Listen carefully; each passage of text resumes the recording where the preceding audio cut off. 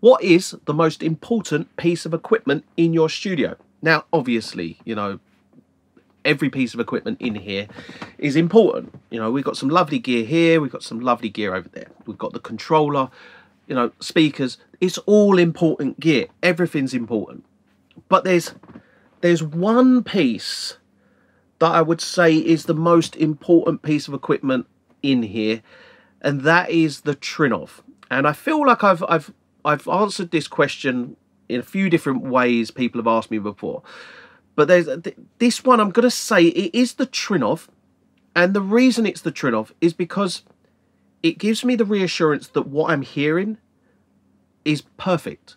So no matter how good my speakers are, no matter, you know, I've got some of the best sounding speakers and room and all this sort of stuff, but without the Trinnov, it's not as good. And what I'm going to say in regards to this is that even though, let's say, 40 grand speakers, brilliant, they sound incredible, but take the Trinnov out of the equation and I can't trust what I'm hearing is bang on accurate. When I have the Trinnov in, I know what I'm hearing is 100% perfect. And I know that, and I'm reassured of that by having this piece of equipment.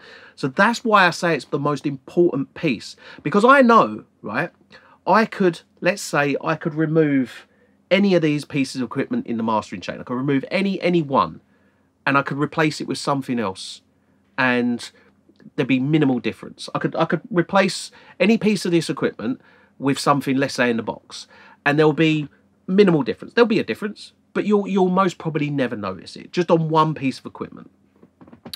So I could replace the, you know, I could take the Avid S4 out. All right, it would take me 3 times as long, or 4 times, 5 times as long to mix a track because I'm not flying around a console.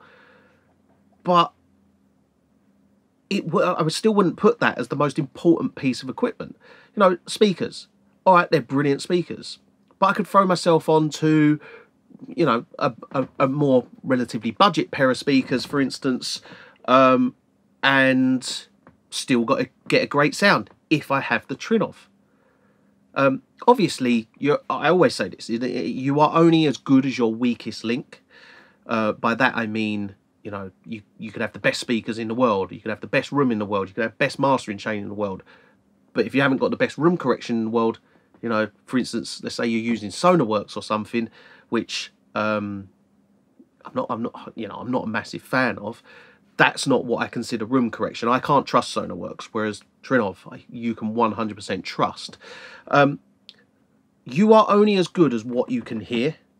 Now, by that, what I mean is that, let's say, for argument's sake, you're mastering a track, and you haven't got a Trinnov, and what you hear, you think is great, and you think that's perfect, but it's not.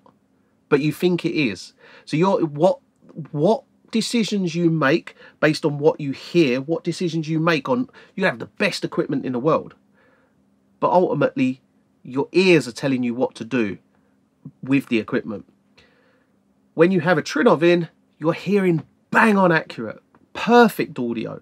So what decisions you make working with the analog equipment, you can make far better decisions. And this actually makes me think a really good video would be for me to do analog master with the Trinnov off versus a digital master with the Trinnov on. Now that would give us a comparison between how much difference the Trinnov makes comparing to if we weren't to have one. So my one piece of equipment that I could not live without in this studio is, honestly, it is the Trinnov, especially in Dolby Atmos. When you're working with Dolby Atmos, bear in mind you've got 15 speakers in this room. Have you? Yeah, 15 speakers in this room. They're all kind of, you know, they're all firing into this sweet spot. You know, this phase. You will not get away with no room correction. You will always get phase. 15 speakers all going to the same kind of point, it's going to cause phase. Trinnov, no phase.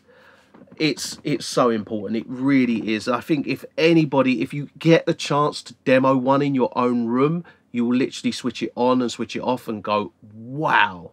It's like having a new room. It's like having new speakers. It's incredible. So yeah, that's my one piece of equipment that I could not live without in this studio.